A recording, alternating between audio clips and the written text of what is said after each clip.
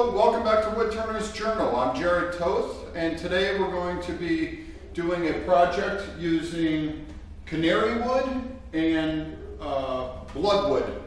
I've never used either one of them before, but for this project I wanted contrasting woods, and I always use, you'll see in a lot of my videos, I always use black walnut. There's a reason. I think it's absolutely beautiful. That's why I use it. It has to be my favorite wood.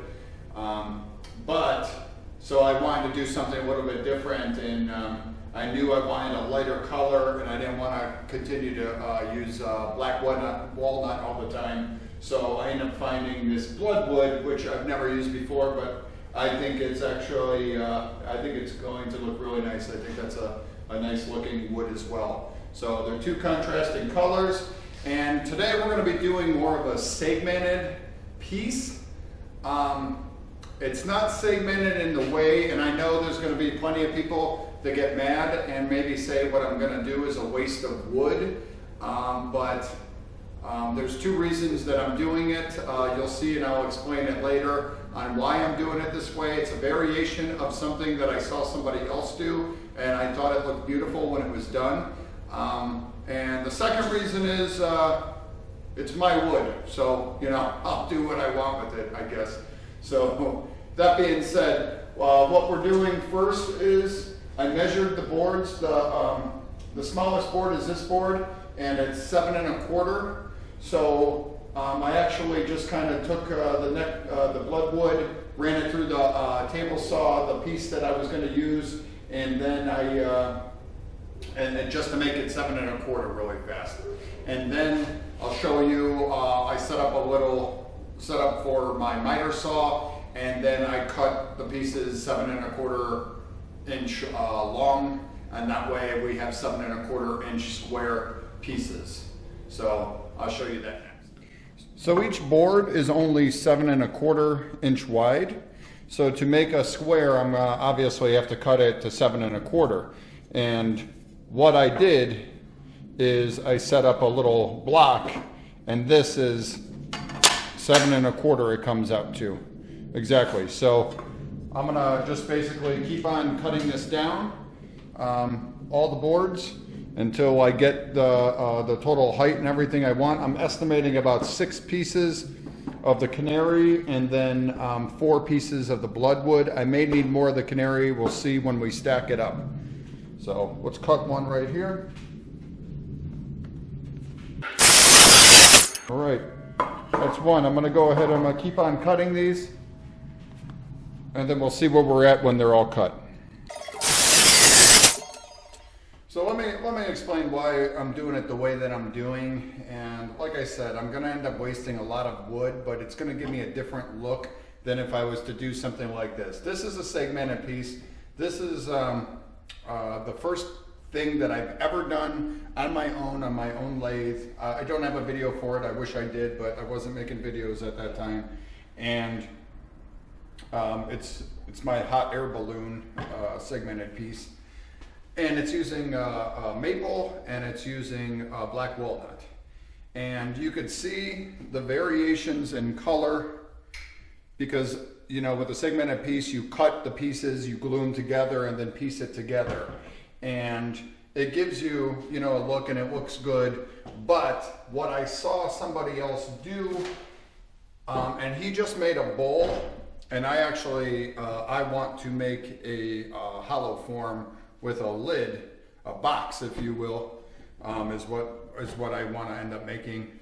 But you can see it easily in this. He made a bowl, and I thought it looked beautiful. But you see how the grain curves? Because the wood, the tree actually goes around in a circle like that. So you could see the curving of all the grains. Now, we're going to glue these just like this, but not exactly. What he ended up doing was he staggered each piece with the curves going, but it's going to go every other one. So you're going to get end grain, side grain, end grain, side grain, end grain, side grain. And he did it with a bowl, and it was just a simple little thing I saw a picture of, and I thought it looked really cool. So I thought, wow, what if it was bigger, you know? So you can't really get that effect if I was to cut up the pieces and then glue them together. Yes, I would use a lot less wood, but like I said, I mean, I want to give it a go. The key to this is because I'm using very expensive wood to do that. So, but the key is don't mess it up. You know, I got the wood and I'm gonna do it, but it's fine as long as I don't mess up the project. So, that being said, I'm gonna go ahead and I'm gonna glue up all these pieces. Now, I'm gonna tell you, so once again, even these I'm gonna stagger. It's gonna be like that. So, you know, end grain, side grain there. And we're gonna go all the way up. I have 3 on the bottom. What did I do? 1, 2, 3, 4, 5, 6, 7. 7 of the Canary, and then 2 more. These are gonna be, I'm gonna end up making, I think the base is gonna be more of like some legs. And I have an idea of how I'm gonna do it, but we'll do it. I have to glue up because the bloodwood is not flat, and I don't own a planer. So I have to glue these up separately, and I'm going to use clamps to basically clamp them down flat to get it to hold. So, and the Canary is really nice and flat, so I shouldn't have a problem there. So let's get it glued up. Okay, so I've brushed the spread on the glue. I got a big thing of glue, and like I said, so we're going to alternate these. I'm going to get that set up right now, and then all we do is glue it up. All right. So I'm going to start with gluing up the Canary wood because there's more of those and I could do those all at once. So I put those to the side just like that.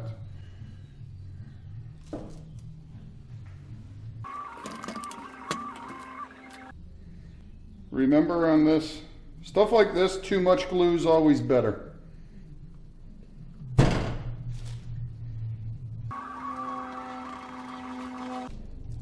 Get all the edges.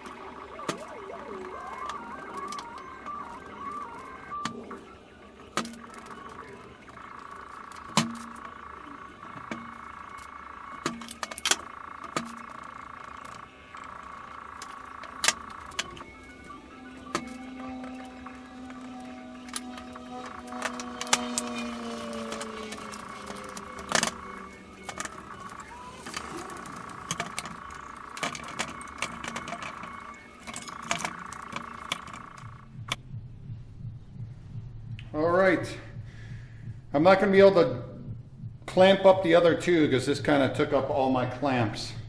So when we come back, I'll have that done. I'm going to let these dry for a couple hours, and then I'll glue up the other one. And when we come back, everything will be dry, and then we'll glue it all together really fast. All right, here we are. I have it all glued up. I have the 2 bloodwood on top and the 2 bloodwood. This is the bottom, like I said. And I went ahead and I glued another little just scrap piece of wood that I had lying around in order to make a tenant. I'm not sure if, I think I'm going to end up using it, but if I'm not, I'll just take it off, but it's better to be safe than sorry. But right now that's how I'm planning on holding on to the bottom. And this is tricky because this is a lot of side grain, end grain, side grain, end grain, side grain, end grain, all the way down. So I need to round this out. I have it mounted and it's balanced pretty well. And so I'm going to start on this side and just kind of use my my bowl gouge and try to ride the bevel here, and that's the best way to do the end grain cut, nice and smooth. There'll be a nice slice on it, but you know, I got to be careful that, because this is square, and I need to make sure I stay within here and I don't get a catch there. So if you try this at home, be careful. This is how I'm going to do it, and I'm going to take my time. I'm not going to rush it, and that's my plan of to round this out really fast, so then I could start shaping it the way that I want. So we'll get started on that.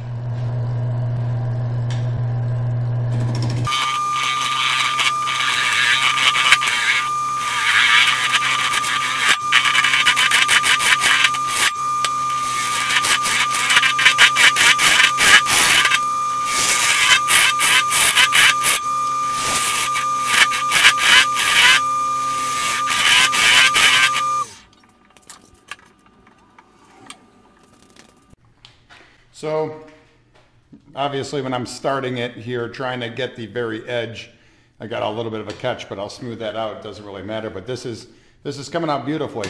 But I want to explain what I'm doing. I'm bringing it in, and I keep on just scooping it out, and I could barely see the edge as it's spinning, but I still could see it, and I'm just slowly kind of just hacking this away. I'm doing a kind of a rough cut, and then, like, you know, on here I came back in and I did it, you know, I'm kind of smoothing it out really nice, but you know, it's slow going, but that's the best way. Some of you may have a better way of doing it, and then by all means do it that way, but this is how I'm doing it. So anyways, I'm gonna keep at it. Maybe I'll change the angle so you could get a better view, and we'll keep going.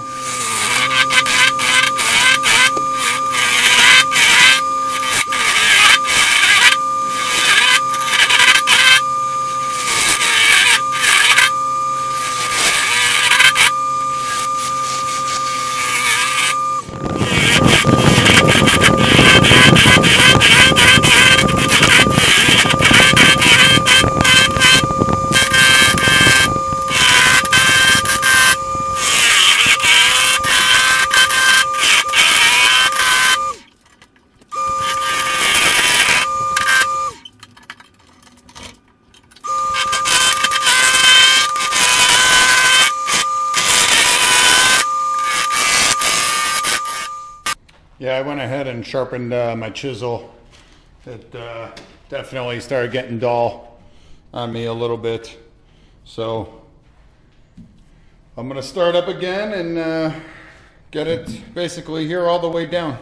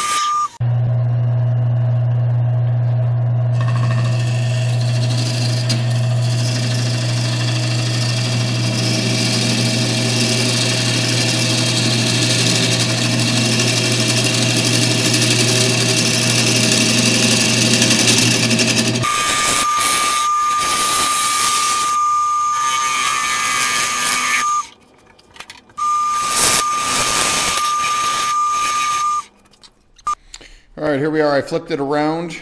I have it mounted to my chuck now. It's pretty secure. And this is the bottom, and once again, this is the top. This is the middle part. So these are going to be, like I said, I want to make some kind of legs. And I have an idea of the shape I'm going to do. I'm going to use my bowl gouge to start. I may get some complaints. I may use my scraper. just to do some fine detailing on the curves that I want. And I'm just going to play around with it. Like I said, I have an idea. Nothing set in stone. We'll see. We'll see how it comes out.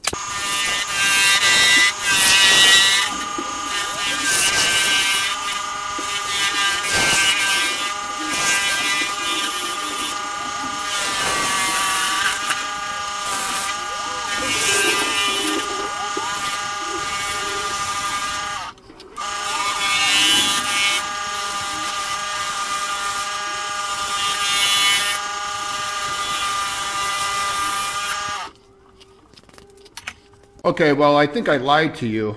I think I said I was going to do the bottom first, but I decided I wanted to get the ultimate shape of this. I think I like this. I may need to round this out a little bit more, but with sandpaper it may smooth out. I'm not sure. And now I think I'm going to try to do the legs. I thought it was probably best to get the overall shape before I end up doing the bottom and the top. This is going to be really easy, the top. I know what I'm doing. It's just going to be some wings. Probably I'm going to lose a lot of this. And then we'll do a lid separately. So let's start on these, on the bottom base here.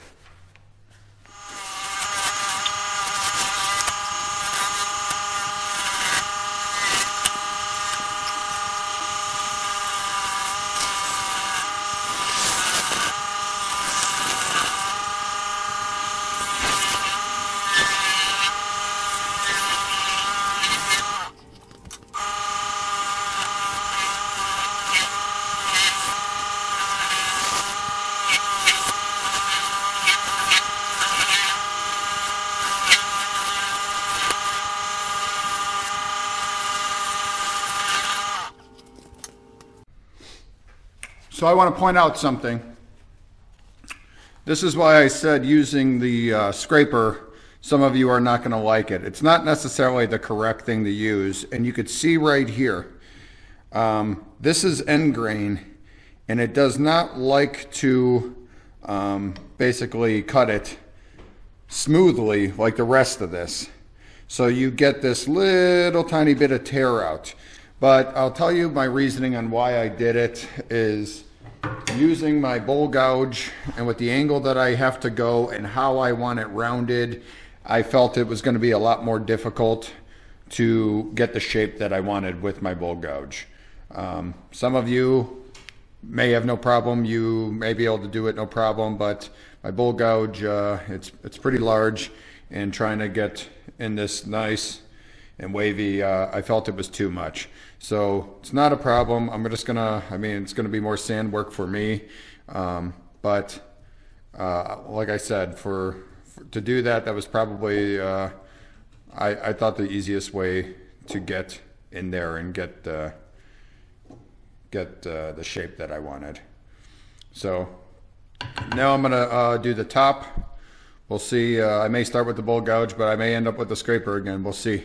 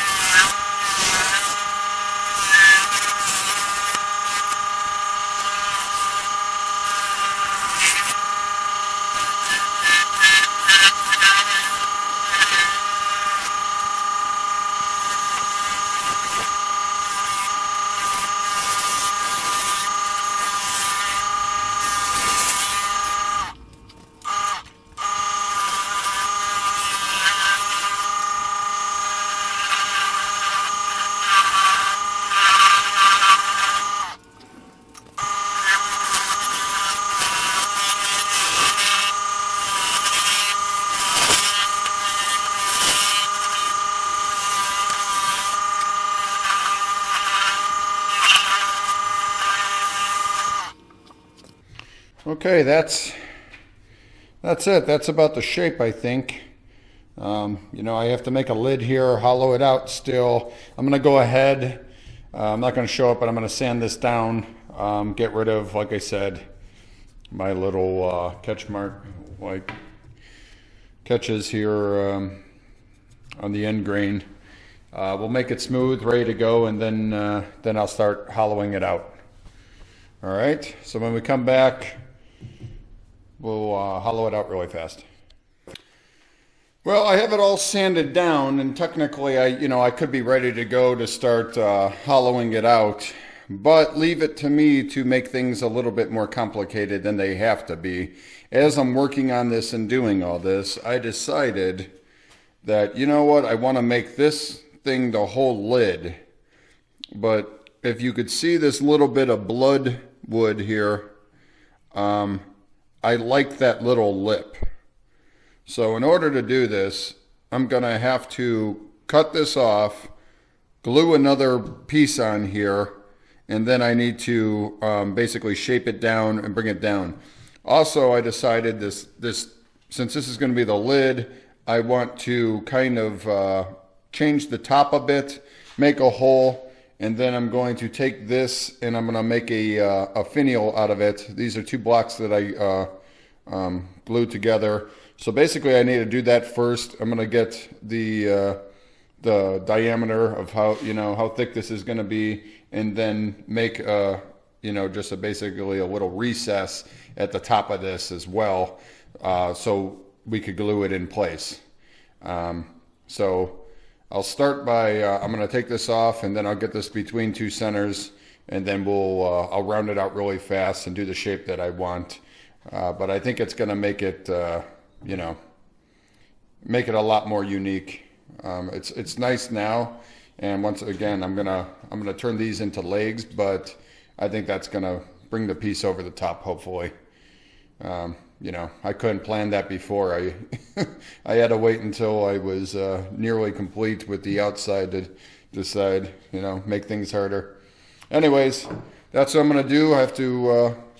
I'm going to get this off, put this between 2 centers, then we'll put it back on, make sure, I make a recess the right diameter, and then cut this off and glue another piece of wood on, and start going from there.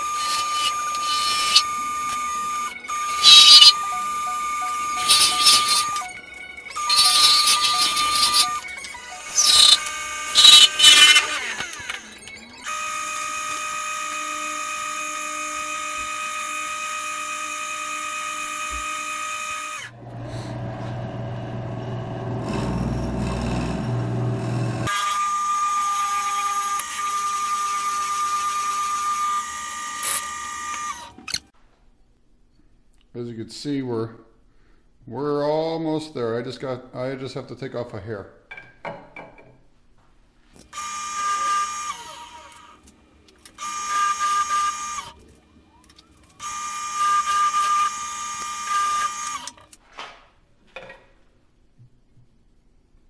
That's absolutely perfect.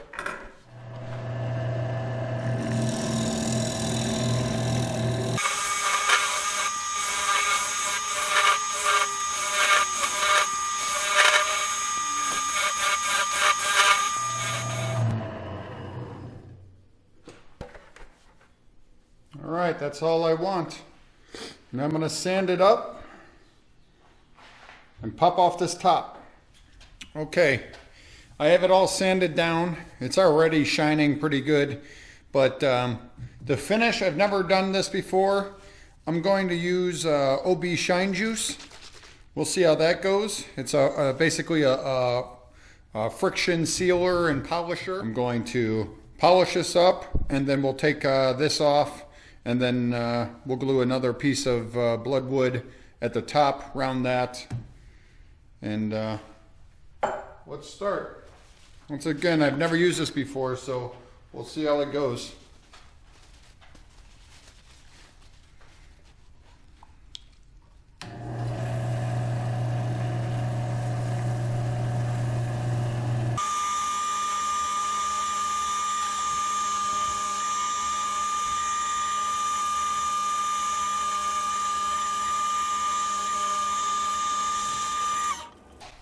That looks pretty good. It's shining. I'm probably gonna do, I'm gonna let it dry for a few minutes and maybe do a couple more coats, but that looks real good. I'm kind of happy with that. It's smooth, it's nice.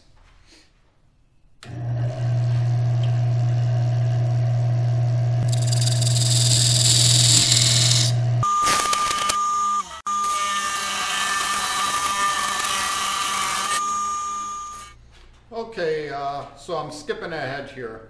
So basically, to get the top off, I started with my parting tool to basically make the mark of where I want it. I didn't want to go too far with this. This isn't that long, and I can't really get it in there. So I kind of went in, I'll say maybe an inch or so, and then I went ahead and, it's a dovetail saw, but I went ahead and I used this to saw it the rest of the way off. So it's completely off.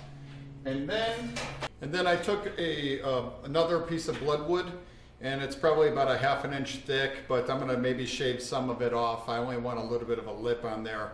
And I glued it overnight, and I held it on really tight with clamps, make sure that it was flush and everything. I also used my chisel a little bit, you know, to true it up, make sure that the bottom or the top of this was flat, so it would be nice and flush. And next I'm going to basically round this out, and then we'll start hollowing this piece out so I could get this piece off the chuck, because there's other things I need to use the chuck for, you know, the lid and everything else to finish what I want to do. So we'll do that next.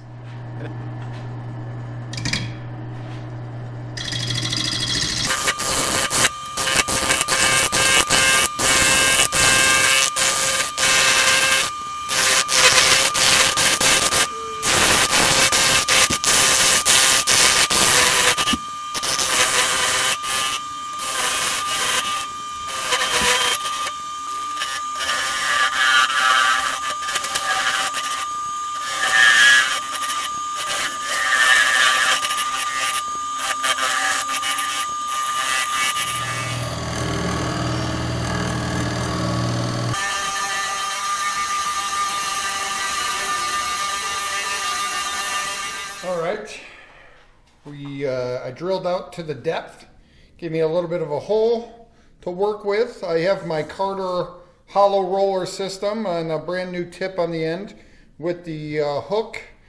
It's my only second time using this thing. The jury's still out. Not sure how I feel about it yet. I think I like it, but I don't want to judge it too soon, because using it just one time, it's everything, all the adjustments already shifted on me. I guess, you know, that could be normal, but you know, it's kind of a process to get it set up a little bit. So here we are. I'm going to, I gave the best view that I could for you, but I know it's kind of dark in there, but it's probably the better view. And here I am. I'm gonna try to hollow it out here.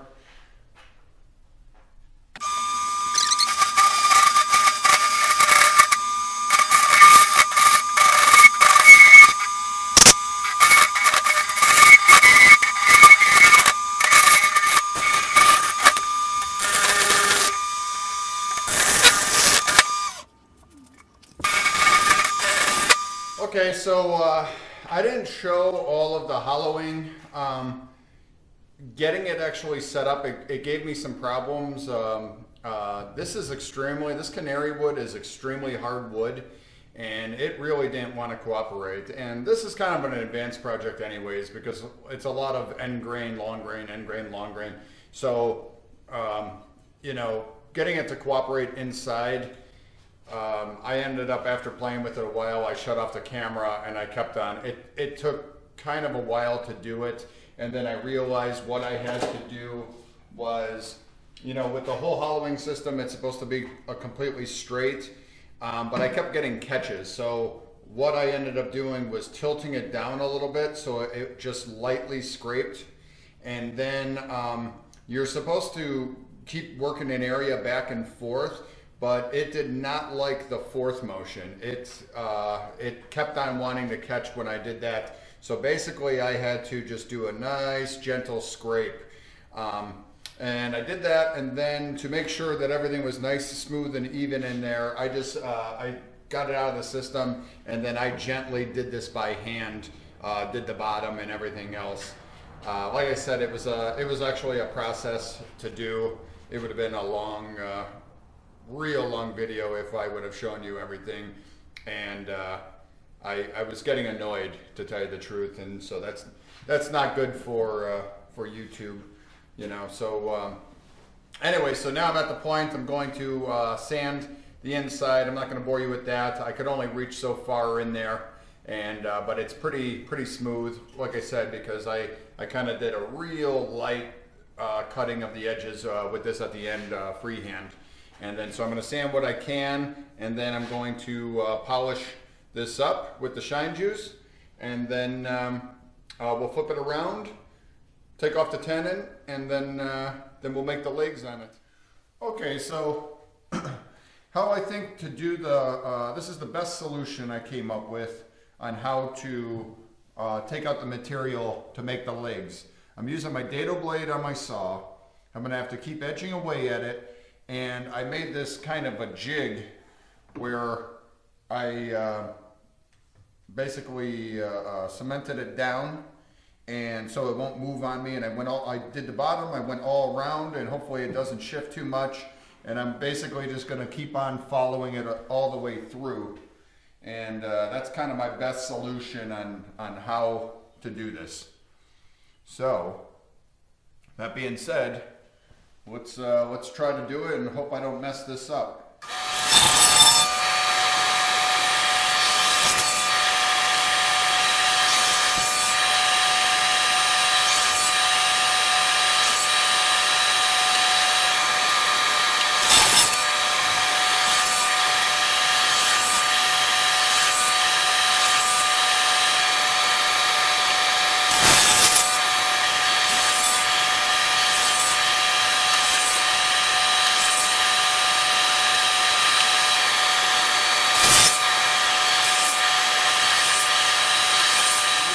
I do it even.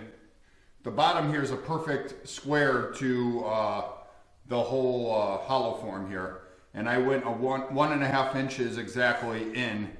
So I want to make sure that I'm doing the same on the other side. So I'm going to mark it to make sure I don't go any further than that. So my legs will be perfect.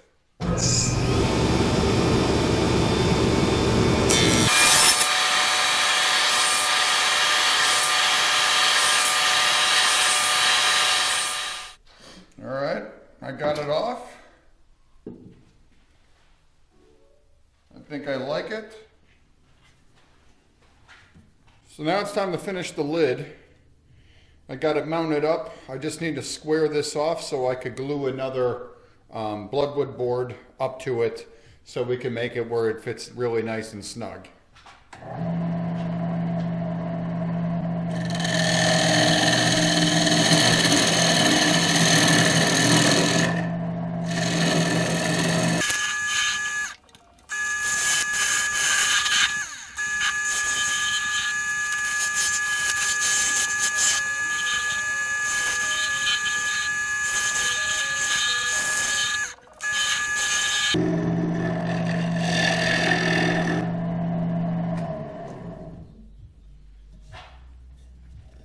That looks pretty good. Now I'm going to glue up the other board.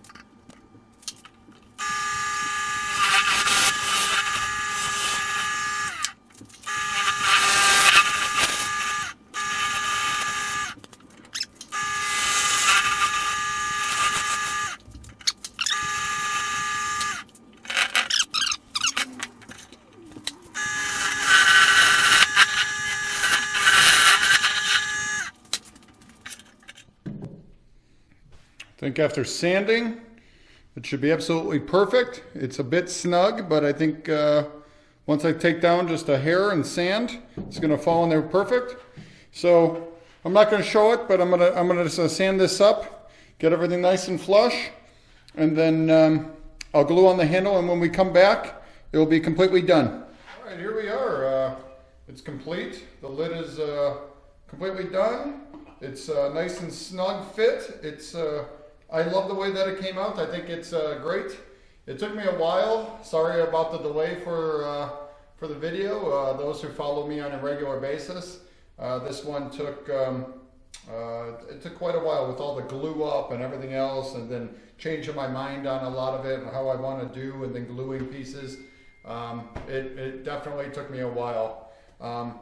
Once again, I want to thank everybody for everyone writing in nice comments and everyone following me. If you don't follow me, please subscribe to my channel. I appreciate every single person that subscribes. And I also want to bring up, I talked about in my past two videos, I started a Facebook Woodturners journal page for you know, basically to show off your work, and you get kind of a sneak preview of things that I'm working on before they come out, so you'll know what to expect. And it's overall just a place for other woodturners and people inspiring to woodturn or just interested in it to connect and show off their work. And that's basically it. Once again, I want to thank everybody out there for watching, and stay tuned next time for my next video.